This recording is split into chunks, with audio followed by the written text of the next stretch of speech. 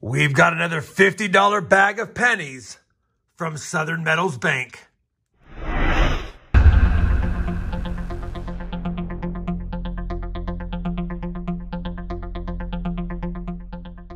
Hey everyone, it's RobFindsTreasure and welcome back to my channel. We have another bag of pennies. It's $50 worth, so it's 2 boxes worth in this bag. Now, I want to thank one of my channel moderators, Southern Metal, for sending me this bag. And if you guys recall, we've hunted one of his bags before. And in that bag, we got 2 upgrades and 2 additions to this book.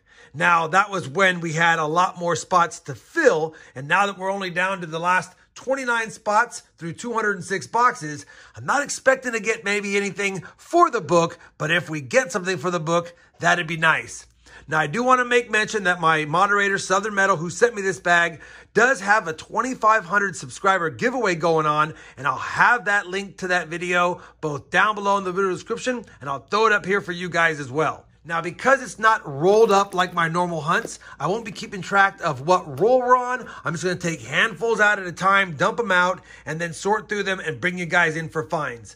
Obviously, at the end of this 2-box or 1-bag hunt, I'll give you a look at the book to see if we have any upgrades or additions. For now, I'm going to slide that out of the way. And of course, I've got to undo this seal on this bag and start cracking into it. We'll see if we have any wheat cents that we can see from the top staring back at us. All right, we've got it open. And surprisingly, right on top, we're going to have our first wheat cent find of the hunt. The first wheat cent of the hunt is going to be a 1949, and I believe there's a mint mark, either a D or an S, and it's a Denver. 1949 Denver wheat cent, first on the board. I'll be back with my next find. Just grabbed my second handful out of the bag and laid it out, and I see 2 wheat cents. I had to uncover this one because it looked like it and saw that it was a 1941 Denver, so we'll take that one. And then we have another one reverse face, and it looks like it might be cleaned. Yeah, it looks like it might be cleaned, but let's see what year it is.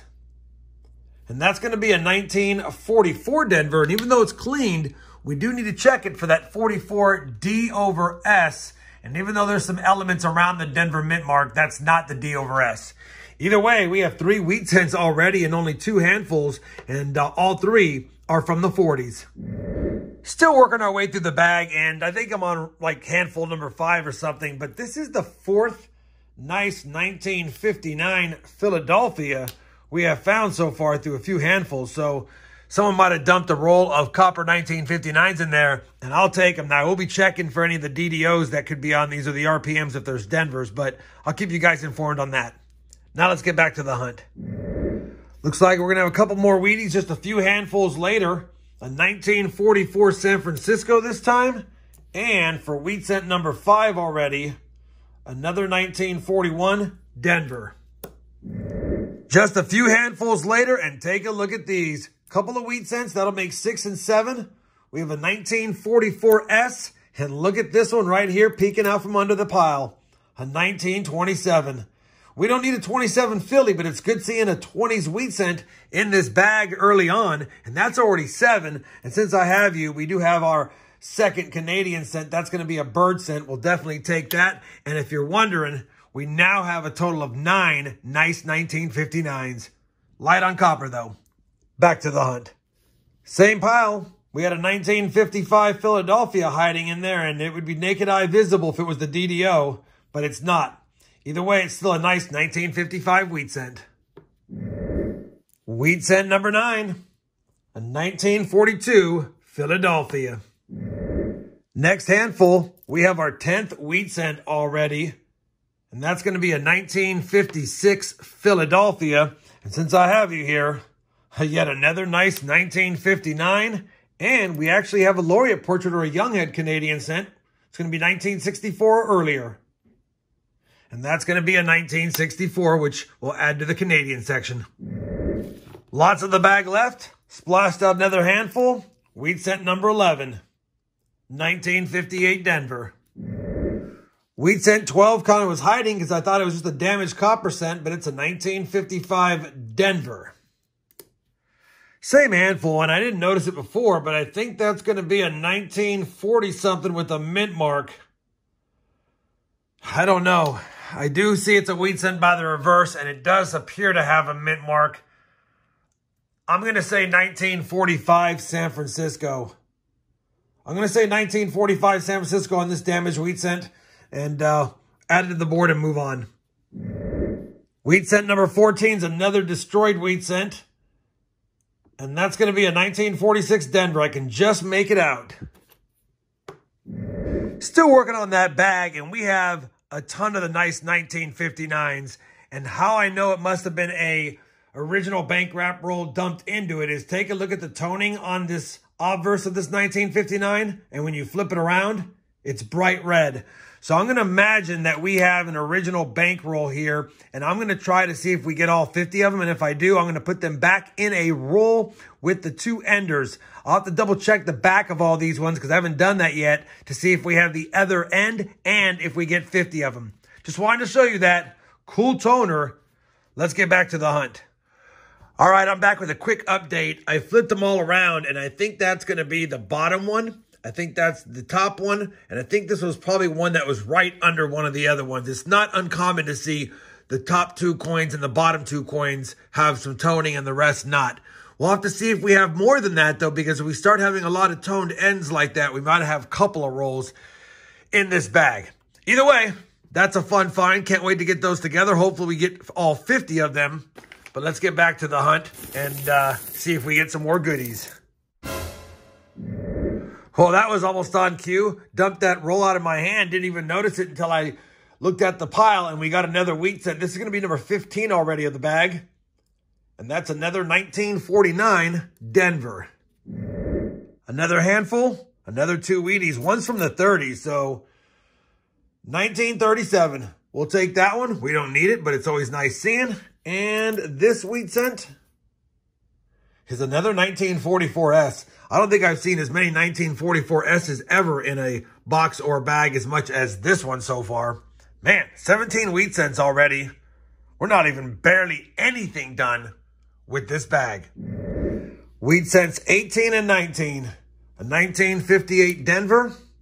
And another 1944 San Francisco.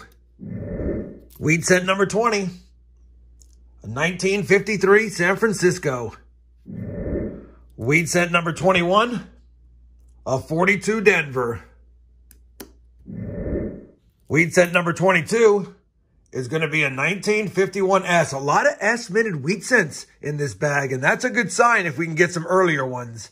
We're going to continue with the hunt, but I wanted to point out now we've got, what is that, 48 of the 59s, and now I have what looks like quite a few enders, so it might be more than a full roll. Could be a couple of rolls in this bag. All right, back to the hunt.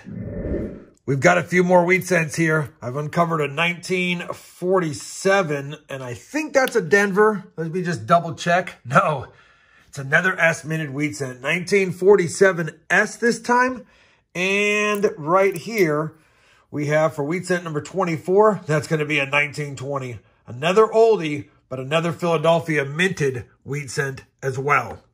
We have 24 wheat cents on the board, and I don't even think we're halfway done with this bag yet. We definitely have more than a full roll of nice 1959s. Another handful, another several wheat cents. This is going to be 25, 26, and 27. The first wheat cent is another S-minted wheat cent, 1950 San Francisco. The second one is a 1952 Philly, and I saw one at the bottom here, and that's a pretty nice 1954 Philadelphia as well. Got to make some room on the board. Wheat cent number 28 is another San Francisco minted one, and it's the first from 1940 that we have found. Wheat cent 29, 1956 Denver. We're probably almost halfway done with the bag, but we have our 30th wheat cent of the hunt, and that's going to be another oldie, a 1928 Philadelphia. We don't have that one on the board. We definitely have it in the book. Nice to see. And for those wondering, I went ahead and made some room on the table here. I got rid of some of the 59s, put them into a roll. I took the enders that are definitely end coins and put them on the ends. as you can see, and put all of the nice shiny ones in the middle, but all the sides are darkened from the paper being rolled up for a long time. So we've already got one full roll, and it looks like we're going to be working towards another roll, and that's the 2 enders that I'll use as well. I haven't seen any more enders, so it looks like it's probably at least 2 full rolls in the bag, hopefully. Let's get back to the hunt. I won't talk about these too much more. I just wanted to show you that I'm rolling them up. A few more wheat cents to report. Wheat cent 31 of 46S. And wheat cent number 32, another 46S. Splashed out another handful, and as you can see, there's more nice 59s, but I think I see 3 wheat cents. I already saw this one, 1936, which we'll quickly check for the DDO, and that looks like that might be the DDO, even though it's damaged. That looks like it might be the DDO, even though it's damaged. Let me just double check everything else. Yeah, we've got splitting here. Splitting here, even though the damage is going to ruin it. That's extra fat, and that's extra fat. That is the 1936 DDO, and it's in terrible shape because of the damage. Are you kidding me? Man. That's unfortunate. Let me just take one more peek at that to confirm. I'm 99% sure. Yeah, it's worn, but that's definitely the 1936 DDO. Unbelievable. We finally find one of these, and it's in rough shape. What a bummer. There's damage. It's not even worth grading. It's not even worth grading at this point. Let me bring up a picture of PCGS, and I'll show you what it looks like. So the 1936 double die obverse wheat penny has 3 different types of doubling. Type 1, Type 2, and Type 3. And you saw me take a look at all of the design elements. Obviously, I saw the doubling at 1936, but I didn't see any doubling on my coin on Liberty or on In God We Trust. And I'll bring it to the bigger one to see. Doubling there, and heavy doubling on there. Mine is not the Type 1. I brought up the Type 2, which is what I have. Heavy doubling right there. You can see the splitting on especially that 9 and the 1, but very minimal spread or doubling on all of the other design elements. And then there's also Type 3, which only has a little bit of doubling on Liberty. Very hard to see, but you can see just a little splitting on the L. And of course, it does have doubling on In God We Trust, but no doubling at the date, or at least very minor doubling. So I have the Type 2. The Type 2 in a brown condition in mint states is not that valuable. Obviously, if it was a mint state 63 brown, it'd be worth about $400. But in my condition, with damage, it wouldn't even get a grade. And based on the details, I'm probably in this VF range. But VF at $60 in great condition. This is not in great condition. Dang it. We finally found one. I'm happy that I got one, but it's not in great shape. Maybe a VF 20. If it even got a grade, and I don't think it would with the damage and the scratches. What a bummer. I'll put it back under the scope one more time for you guys to see. Once again, here it is. Obviously, it's split there. I know the damage takes away some of this, but it's split there, it's split there. It's really extra thick here, and it's definitely extra thick here. It's worn, but it's definitely the 1936 DDO Type 2. First of the 36 DDOs I have found. Again, rough shape, but we'll take it. I'm definitely flipping it up and adding it to my collection. Now that we've already found that one, I've got a couple of more to pull out of here. Another wheat cent, 1956 Philadelphia. And I thought I saw a third one, but maybe I'm wrong. Oh yeah, right here. And this one's going to be a 1955. That'd be nice if it was the DDO, but it looks like it's not, and it's heavily damaged as well. 3 more Wheaties in that handful. Can't get mad at that. We're approaching 40. We'll add that to the board and get back to the hunt. Wheat cents 36 and 37 in yet another handful of pennies. A 1953 San Francisco, and I got to make room on the board because we've got so many different years and mints now. And Another 1955. It's actually in pretty nice shape, although I think it's only looking like this because it's been cleaned or polished. It's not the DDO, but let's see if it's the poor man's DDO. And it's not. Just another 1955 for the board. 38th wheat cent of the bag is a 1940 Philly. Wheat cent 39, a 1950 Denver.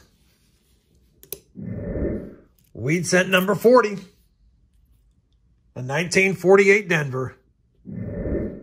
Wheat cent 41, another 56D. Wheat cent 42, looks like it could be another oldie. Take a look at that reverse. Maybe teens or 20s? Another 1920 Philadelphia. Wheat cent number 43, could be another oldie. And it is. That's the oldest find of the bag. No mint mark, 1916. We got a teens wheat cent. Definitely will take that. That's the oldest find so far. 43rd find overall.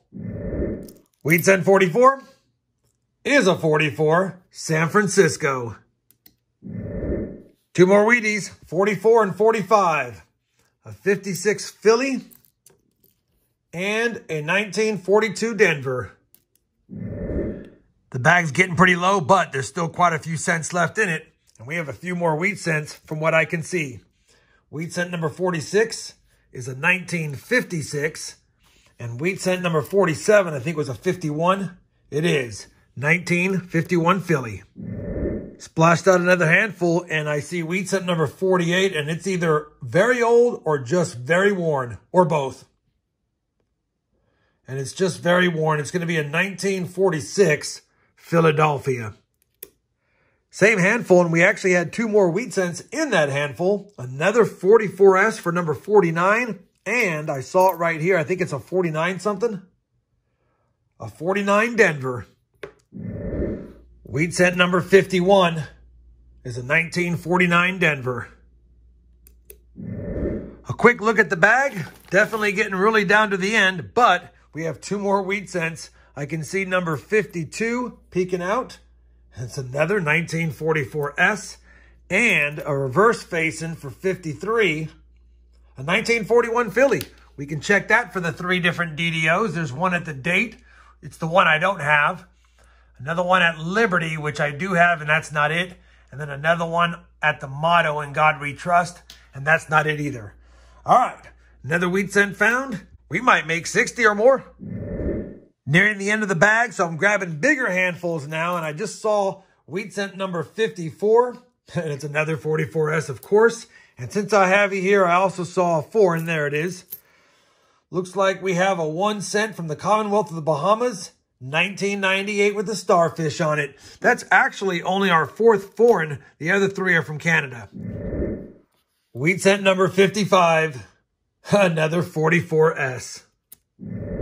Wheat cent number 56, a 1948S. I know we have another 48, but I don't remember if it was an S or not. Getting down to the very end, maybe 4 or 5 handfuls left. Wheat cent number 57 is peeking out. Could be old. Nope, just another 1954 Philadelphia. Well, we did it. The $50 bag of pennies, or 5,000 pennies in total, have been hunted, and it was a fantastic bag. Somewhere along the line, I lost track of the number of wheat cents because when I did a final tally just to make sure my numbers were good, we have 58. And I think it's when I found this 36, I put it on the top and flipped it up and forgot all about adding it to the totals. Either way, there's 58 wheat cents. Of the 58 that we found in total, 7 were before 1940. Of course, I'll show them really quick. We had the hard to see 1916, 2 1920s, a 27, a 28, and a 1937. And then, of course, the find of the box, even though it's damaged, is the 1936 DDO FS102, the Type 2 doubled die obverse. As far as copper, there's only 4 pounds and 4 ounces in the cup. But when you add all the wheat cents and all the rolls I'll get to in a second, probably well over 5 pounds. Either way, 4 pounds, 4 ounces in a cup. We ended with 5 Canadians and, of course, that Bahamian cent. 4 exact rolls of uncirculated original bank wrap roll type copper 1959 memorial cents on the nose. Exactly the number of enders and the number of enders we'd need to make 4 full rolls. We also had a similar thing, and I didn't talk about it because I was talking so much about those. Almost a full roll of 1964 Philadelphia uncirculated with the same brown edges. I did check. I didn't see any of those to be the DDR. As far as other 59 circulated examples, we did have 7 of those and 2 1969 S's, neither of which were the DDO. That's all the zinc discards right there.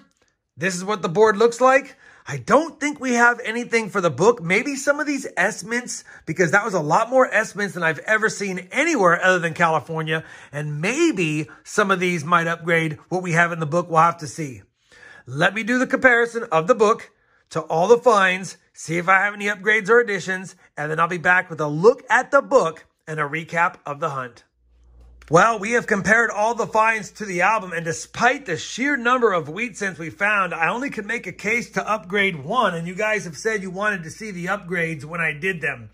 This was my original 1916. Obviously, it's got some corrosion and some damage, and even though the one we found today is really slick, at least it doesn't have the damage. So because it looks nicer, even though it's slicker, and the reverse is much better, we're going to plug that one in and have an upgrade today. Let me get this all set up. I'll get the new sheet out. I'll be back in just a second. All right, I've got the sheet updated. Now, after 208 boxes worth of cents hunted, even though we're stuck at 205 of the 234, we did upgrade that 1916, like I said. I do want to take a second to once again thank Southern Metal for this bag. And for those wondering, we did trade for 2 bags this time. This was the first, so stay tuned for the second bag that I'll be hunting shortly. I also want to make a final mention that if you missed it in the beginning of the video, check out Southern Metal's 2,500 subscriber giveaway. I'll have that link down below for you guys, and I'll even put it at the end of this video as well. Hopefully you guys enjoyed this long 1-bag hunt. It had a lot of goodies, and I had a lot of fun going through it, but it definitely took some time. If you did, I'd appreciate that thumbs up. And as always, everyone, happy hunting, and thanks for watching.